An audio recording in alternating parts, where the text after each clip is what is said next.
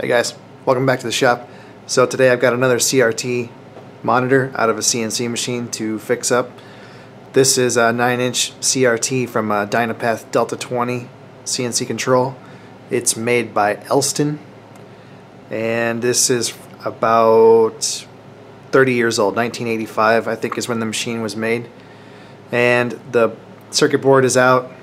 The adjustment pots I've removed. All I've done to the CRT so far is just give everything a good bath. It was just filthy.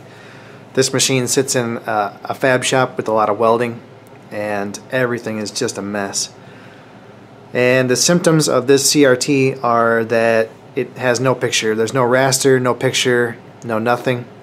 The grid heaters are on. I can see the heaters glowing at the back of the CRT tube, and I know that it has high voltage because I pulled the high voltage lead out and shorted it to the chassis, and it'll jump the arc. So it's got high voltage and the grid is doing something, but I have no picture. And the board has a service date written on here, 4/23/1990. So at the very least it's been 28 years since anybody's done anything to this board. And I've gone through and done some checks. I haven't found any bad diodes. I haven't found any bad transistors. However, I found several electrolytic capacitors that are bad. There's a small one here that's actually open, and there's a few that have just really high ESR. So before I do anything else, I'm just going to replace all the electrolytic capacitors, and there are a lot of them on this small board. So I placed an order with DigiKey, and I'm going to go ahead and swap out all the electrolytic capacitors, and we'll just go from there. Alright, let me show you just quickly how I determined that these capacitors were bad. So this is an ESR tester, equivalent series resistance, and it's sold by Anatech Instruments. I actually bought it as a kit and assembled it myself. Costs about $85, and it seems to work really well. So you turn the meter on. You have to calibrate the leads. So you just short the leads together, hit the button again. Now we're zeroed out, and you can go ahead and test the capacitors. You can actually test them in circuit, although sometimes I have found that it doesn't work that well, and you actually have to take them out of the circuit to get a reliable reading. But let me show you a couple here that I've determined are bad. So this one here is reading 0.1 ohms resistance, which is excellent.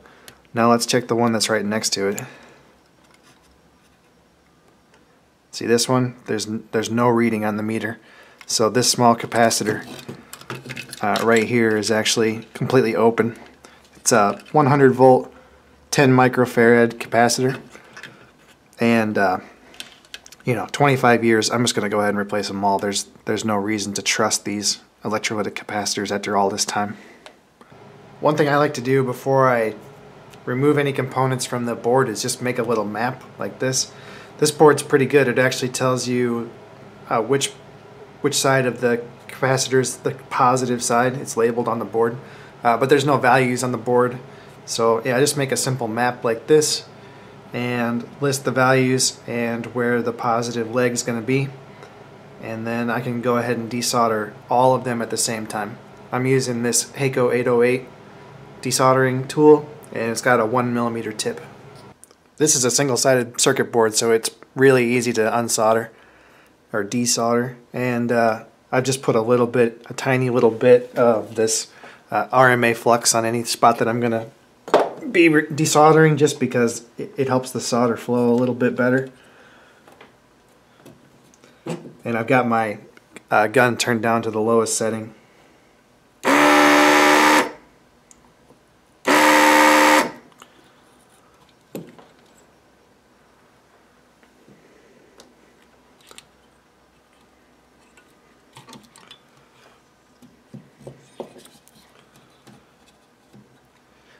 So I'm pretty new to these desoldering guns, but I really like it. It's definitely the way to go. A few things that I've learned about it though You can cause a lot of damage with these guns if you're not careful. And one of the biggest things that you don't want to do is push too hard into the board. You don't need to do that. It's okay to give it a little wiggle, but if you press too hard into the board and then move the tip around, you can actually damage the trace or the pad.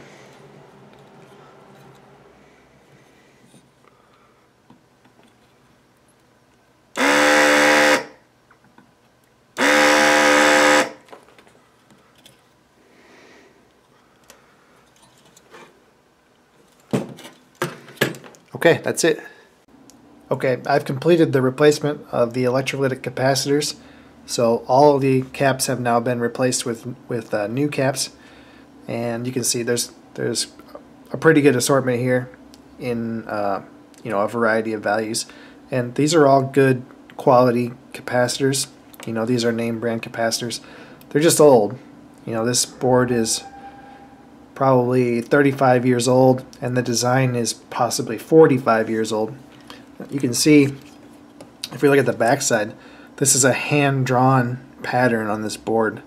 So it definitely, you know, dates from, I would say the design of the board dates from the 1970s for sure. And it's a really well made board. I had no problems soldering in the new components. Just you know, an old school way to lay out a PCB. So you can see just how crusty some of these capacitors are. So this one here, it's not bulging on the top, but the bottom is bulging out. And then this one here, you can see it's bulged out and it's also leaking. So definitely an improvement to have new capacitors.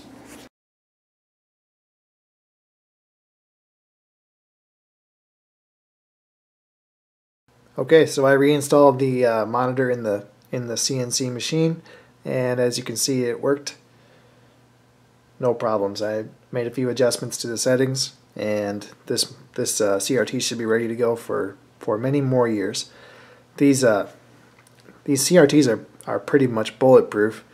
The only problem is that they do get burn in, but with, you can see this one's got some burn in here on the glass. But it's not that big of a problem for CNC machines, because normally the display is static, or you know, there's just some numbers counting down or up.